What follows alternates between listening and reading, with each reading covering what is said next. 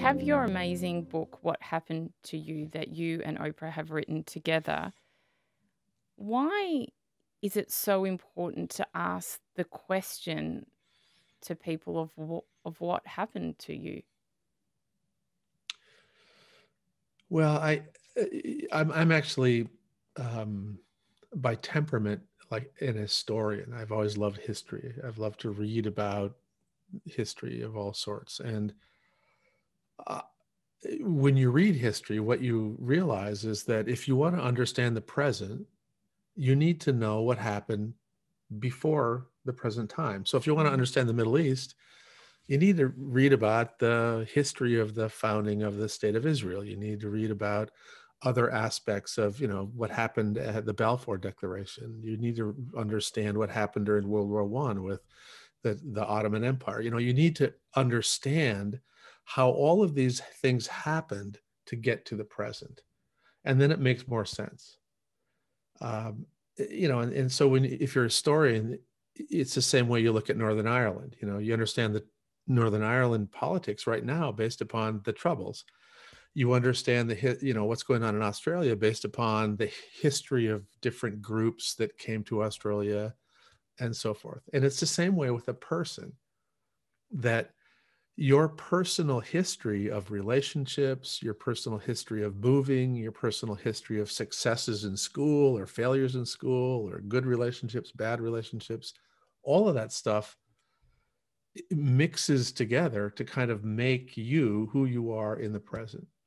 And, once you get to, a lot of times we'll see people and we'll meet them, or we'll see a troubling behavior or characteristic of that individual, and it'll drive us crazy. Like, why do they always do that? What's wrong with them? Yes. What's So wrong why do with they- them? That is a Yeah, phrase yeah, that I've used many times. exactly. Why do they always date people like that? Yeah. And it's like, this is one of the smartest people I know, but they always Yeah. get in relationships with jerks. How does that happen? Well, why do they And then always if say you- that to me? They know that annoys me. Why do they keep doing it? Yeah, exactly. And so if you knew the person's personal story, their history, you would have more insight into why they were attracted to that kind of person, or why they had a hard time setting boundaries and being firm, or why they had a hard time, why they were a close talker, all the things that drive you nuts. You can kind of get an understanding of where they come from. And so the reason I think it's important to ask that question is it really means that you start your interaction with somebody really from a stance of curiosity rather than from a stance of judgment. And I think that always leads to just getting to know somebody better. You just mentioned then, and you say in your book, What Happened to You, that life experiences influence who you are, and those experiences change the biology of your body and your brain. There's a bit in your book that I'd like to read out. It's a bit that Oprah has written. The long-term impact of being whipped, then forced to hush and even smile about it, turned me into a world-class people pleaser for most of my life. It would not have taken me half a lifetime to learn to set boundaries and say no with confidence had I been nurtured differently. As an adult, I am grateful to enjoy long-term, consistent, loving relationships with many people, yet the early beatings, emotional fractures and splintered connections that I experienced with the central figures in my life no doubt helped develop my solitary independence. In the powerful words of the poem Invictus, I am the master of my fate. I am the captain of my soul. Millions of people were treated just as I was, as children, and grew up believing their lives were of no value. Why do people, I suppose my question is, people that come from horrendous upbringings, and I mean, Oprah's upbringing was awful, and you see how much she's achieved now, which is, unbelievable and gives hope to so many people. Firstly, what happens when children have that sort of trauma, and then how do you end up being like Oprah and able to achieve so much? So it's not like you have that and then it's like, sorry, you're written off. The rest of your life will be terrible. There is hope. Yeah. There is, the thing that's striking about working with kids and adults who've had really horrific backgrounds is how often they're healthier than you would have anticipated. Yeah. You know, how often they're still able to be kind or still open to learning or still willing to try to form a relationship. And I think in Oprah's case, and she'll talk about this really explicitly, that for her, there were non-family adults, teachers primarily, who saw her and gave her a sense that she was special, that she was Mm. bright, that she was good, that she was capable. And she writes about this in the book. Her church community was part of that, but the school community was probably the most important part. Yeah. And I think that's in all of our research, what we find is that the people who are connected to family, community, or culture have the ability to buffer stressors. So you can have all kinds of really terrible things happen, but if there are people around you who make you feel loved, who you feel connected with, that can help counterbalance some of the negative things. And so we have a lot more to learn about this, but one of the key ingredients of sort of getting through all of this stuff is um, having a healthy relationship with somebody who sees you as a special person. They think that they love you. They try to be present and supportive in the ways that they can, and that it's amazing how powerful that is. Yeah.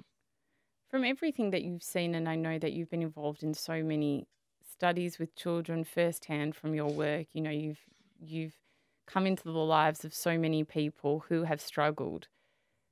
How important is love? Well, I think love is everything. I Yeah. mean, it really is what makes our species capable of surviving. Um, Human beings in the natural world, naked, slow, weak, no natural body armor, no special poison darts or anything. We're basically meat on feet. And the only reason we survived is that we were able to form loving bonds with other members of our species Yeah. and create a stronger, more functional, more flexible whole, which is the clan, the group. And this allowed us to basically survive in the natural world. And then ultimately, it allowed us to start to take advantage of this remarkable, and it was probably some weird genetic mutation, but we have this remarkable capacity in our cortex to absorb more bits of information per second than any other species. Mm. We can absorb it and we can store it. And so what happens is we now live in the present time with the accumulated, distilled experiences of thousands of previous generations that have been passed forward to us. And that's allowed us to be able to have a conversation across the globe in Yeah. real time. I mean, all of this is an invention. Both our language is an invention, the technologies are inventions, and that's all because of this incredible capacity to create community, and in community to create a sense of safety where people were able to have their cortex open for business, because when you're under threat, your cortex shuts down. So clan, family, connectedness, belonging makes you feel safe, which opens up your cortex, which means that you can learn and store things and then process them in abstract ways and invent new things. And every generation just get a little bit smarter, a little bit better, a little bit more creative. And that's the history of humanity. And it's all based on the capacity to form and maintain loving relationships. Oh, that's so beautiful. If you put fear and love next to each other, would love always override fear? Fear is powerful. Mm. And fear has been used across the generations to manipulate and influence groups of people. And in the, you know, I believe love always wins in the end, So do I. but it doesn't always win in every individual's life, right? I Yeah. mean, there are individuals who get in situations where fear and terror and pain and horrific things happen. But I think collectively that the human species, the human as a group, even though there may be instances and periods where there's fear and hate and death that impact members of our group, ultimately our capacity to be loving is going to overcome that and outweigh that. But we've certainly had incredibly brutal periods in the history of humanity. Yeah. Again, I'm, if you sort of take us as a group, I do think that love is ultimately going to win.